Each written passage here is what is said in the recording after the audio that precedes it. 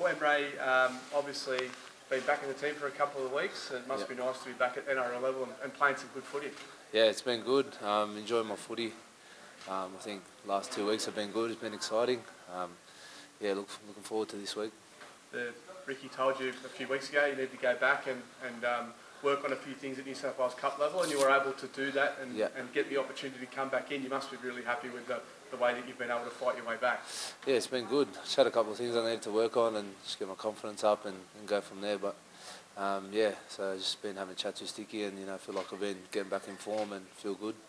You've got the opportunity to probably stay in there depending on what happens with Corey Horsburgh this week.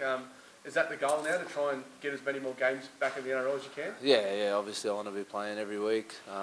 So just take it day by day, train well and play well. What about the performance against the Warriors on the weekend? Obviously, down at half time, the ability of the team to come back. I mean, you can take a lot out of that game. Yeah, no, it was good. I don't think we panicked at all going in at half time. We're pretty calm, and Sticky was pretty calm, and we knew what we had to do. And second half we went out and just didn't change anything and stuck to our game plan. And that was good turnaround.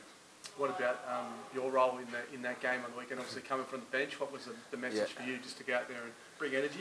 Yeah, I think our senior boys, Jackie just spoke to me. He said he wants a little lift from us. So going out there, I just thought try to change the momentum and bring a bit of a spark, a bit of a lift. So that was good. And this week is the Women in League round.